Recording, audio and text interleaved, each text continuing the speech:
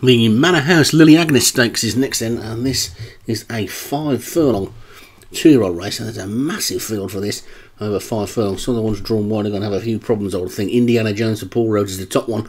Intruder for Craig Beckwith, Living Legend Ryan Tamasebi, Monsignor Jim Murray, Riverman David Robertson drawn 17, Salomo Stefano, Alex Ince, Wuxy Tales for Vinnie Gerard drawn 1 and unbeaten in 2 runs.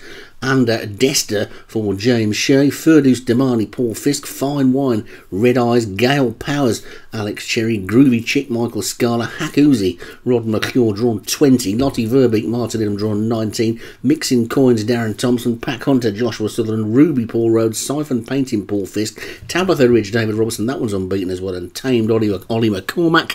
So they're all in then.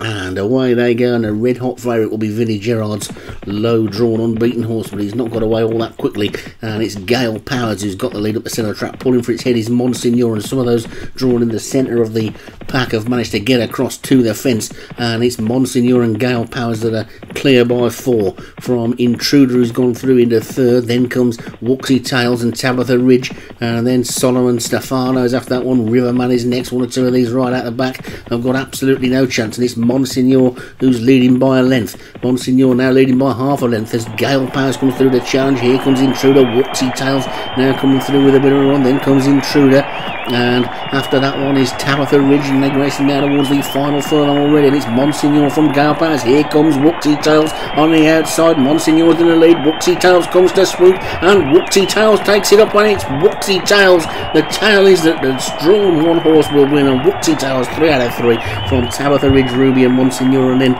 the rest of the field trailing with a couple of them absolutely miles behind at the back. Total forlorn hopes from possibly their drawn, but Wuxy Tales drawn 1 unbeaten takes it for Vinnie Gerard. Would probably have won it from a different draw as well. Tabitha Ridge for Davy Robertson was also unbeaten, and that one was 2nd. Monsignor for Jim Murray got the fence, got out quickly, and was 3rd. Ruby for Paul Rhodes was 4th, and Gale Powers, another one that got out well to get to the fence, was 5th.